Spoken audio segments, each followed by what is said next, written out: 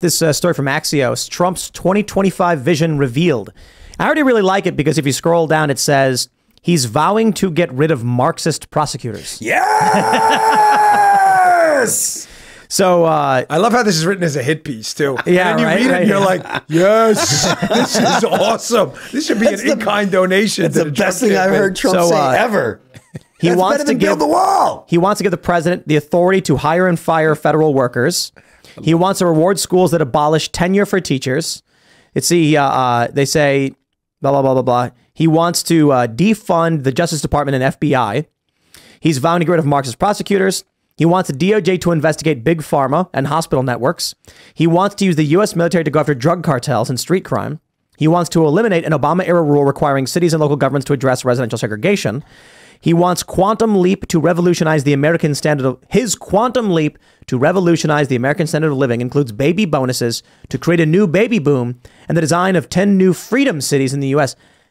He wants national concealed carry reciprocity. Whoa! I'm like, Axios is really getting me on board with Trump 2024. I love it. It's written as a hit piece, too. Look at this radical agenda. Meanwhile, every libertarian, conservative Republican's like, this is freaking awesome. Like, this is just straight up good Trump. Well, this is all good Trump. The idea that he would use the military to go after street crime is a little concerning and all blatantly insane because that's not what the military is for. I disagree. I think they're lying. I think what we've heard from Trump is that the Insurrection Act should be used against riots. And what Axios is doing is they're reframing it to make it seem like he's talking about a dude robbing a liquor store, which would be, I believe, a violation of posse comitatus. Trump was resistant to using the military to even stop the riots. I think what he's saying now is, hey, if this happens again, we'll invoke the Insurrection Act. Then I won't be too critical since this is a news report about what he said rather than just what he said. But the other thing that struck me was that he wants to give the executive authority the right to hire and fire federal employees, which could be like some psycho could get into office and fire everybody and put all his sycophants in. That's actually my favorite idea. I mean, if you schedule F's everyone, I love that. But also, I clicked the link and it brings you right to his Stop Crime and Restore Safety. And let me just read for you. It says, our once great cities are now controlled by gangs and cartels, plagued with the mentally ill and drug-addicted homeless. Trump will revitalize police departments and reclaim safety, dignity, and peace for law-abiding Americans. He will deliver record funding to hire and retain police officers, strengthen qualified immunity and other protections for police officers, increase penalties for assault on law enforcement, put violent offenders and career criminals behind bars, and surge federal prosecutors and the National Guard into high crime communities. The only thing that remotely comes close to using the military for street crime is National Guard in high crime communities.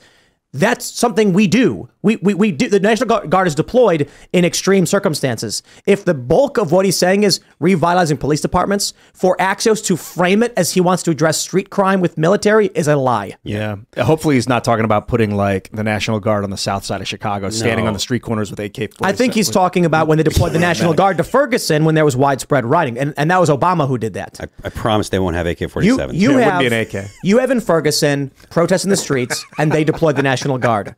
When you have certain degrees of high crime, they deploy the National Guard into certain areas. It happens a lot, depending on what that crime is. Yeah, and usually you got to ask for it. The state's got to ask for it. The federal government... And it's the state level anyway. It's not something the president does. So with that being said... Ian, I like that you're skeptical about that. Yes. It is good. I was one of the few... I'm still getting shit about this. When Bukele and then they did these big prison camps for all these gang members... I was one of the few guys, the conservatives are still ripping me for this, but that's fine because I'm not going to change my position. I was one of these guys saying, you really sure about that? We want to round up like 600,000 people or whatever and throw them in like a prison camp and we're all celebrating. Like, there's no more like pro cop, pro let's crack down, use broken windows policing guy than me. But, we have to be careful as conservatives who support liberty to not like be like liberals, like the current thingers. The current thing, oh, look, there's a guy down there in South America who's cleaning up the streets. Yeah, well, how did he do that? Like, I can clean up the streets too. Like, I'll hire a bunch of special forces guy to like whack 500-600 bad guys. The streets are clean. But like, have we considered the externalities of that? So I'm with you. Like, I'm always skeptical when I hear stuff like that. And that's good. I agree. But my question is, at what point are you in a war, or are you dealing with a circumstance of mark and reprisal? So with the issue of cartels, or like in El Salvador, you have extra governmental entities that become governments? At what point are you at war? Well, listen, it's a fair question to ask. At what point are you at war? The problem is who gets to declare that then, right? Because you're asking a good question, but my question is another question. What happens if you get an Obama then?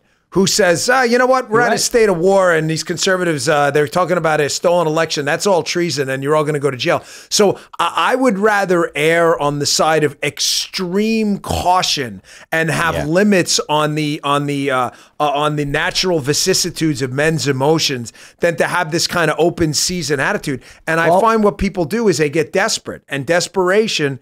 You know, here's the thing. I use this analogy on my show a lot, right? You ever see The Walking Dead before everyone woke? I used to love that show. Then it went crazy and a bunch of wokesters, whatever. There's that season where they go into prison but to get away from the zombies. And I say to my audience all the time, like, who walks in a prison, right, and locks the door in? Because the prison's a bad thing. The answer is people who are afraid of what's on the outside. That's who does that. Oh, look, the zombies on the outside are worse than us taking away our own freedom in a prison. That's what worries me about conservatives specifically. You know, I'm not saying like championing what they did in El Salvador is a horrible. If it works out, great, fine, and civil liberties eventually are respected. But you got to understand, like, this is the kind of stuff that tyrants love. They love to scare you enough because their fear is the coin of the realm, right? That you'll crave this too. Oh man, can't we do that here? And then you get an Obama, Biden, and you're the one in the freaking handcuffs, and you're like, holy shit, did I sign up for this? And that's what happened with the Patriot Act, which was horrible. So the issue that I see is, if principled people are constantly going up against unprincipled people, the unprincipled people will win.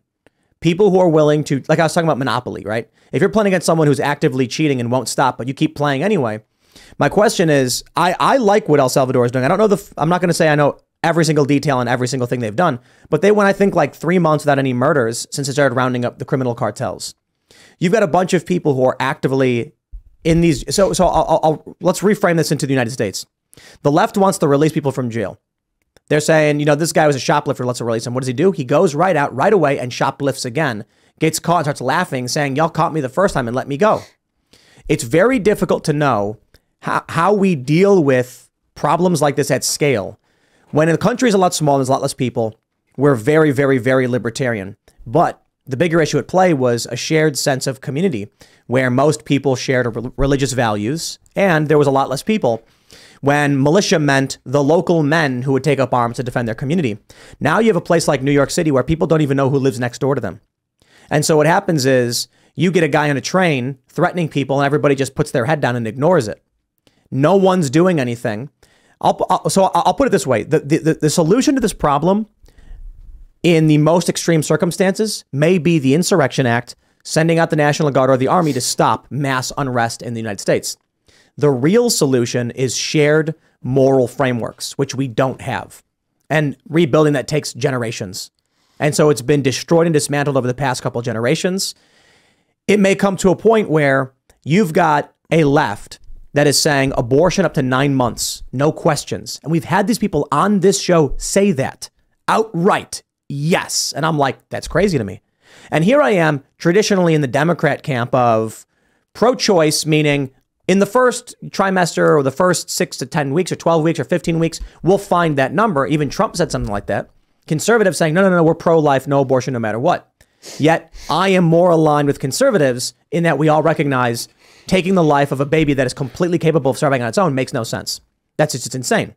So what happens when you have a state like Colorado where they're actively aborting, I'm doing air quotes here, babies at the point of birth because it's legally allowed? Should the federal government go in and start arresting these doctors and prosecuting them?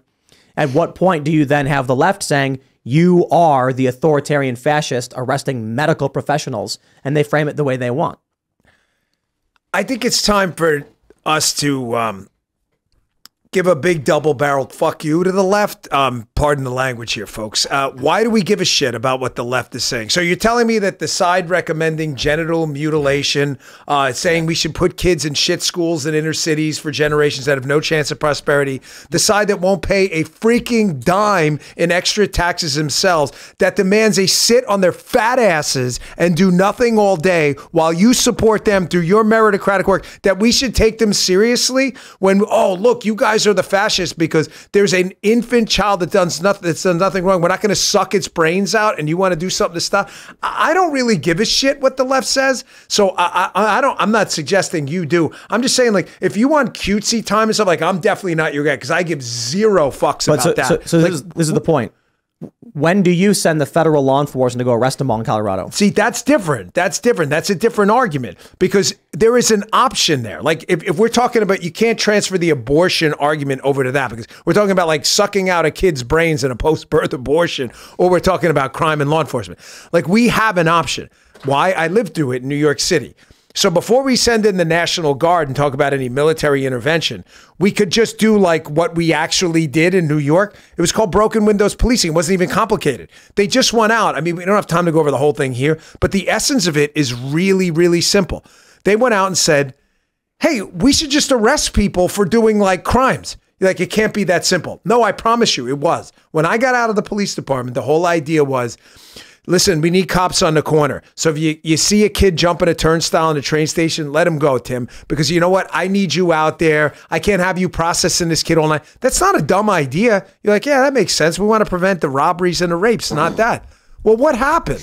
The dude who jumped the turnstile is the guy who rapes the woman. He hasn't paid a fare. So you catch him there. And they cleaned up New York overnight. And this is my point. When Trump gets elected, do we send in 2,000 agents to start arresting all of the doctors? All of them. They all have to be arrested because they're all facilitating abortion up to the point of birth.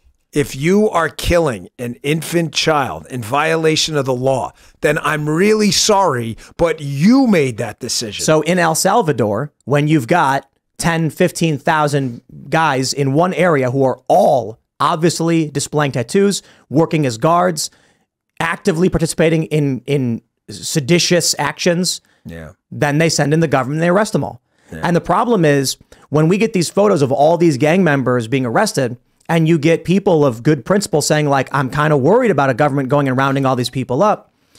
Now people in El Salvador, I met a guy in DC from El Salvador and he was talking to another guy. I heard him mention something about it. I said, oh, are you from El Salvador? He says, yes. And I said, what do you think about what's going on? And he says, I left there a long time ago, but now it's getting really, really good, and I'm going to go back. Thanks for watching this clip from the Timcast IRL podcast. Hang out with us live Monday through Friday at 8 p.m. and become a member over at timcast.com for uncensored, members-only shows exclusive. Thanks for hanging out, and we'll see you all next time.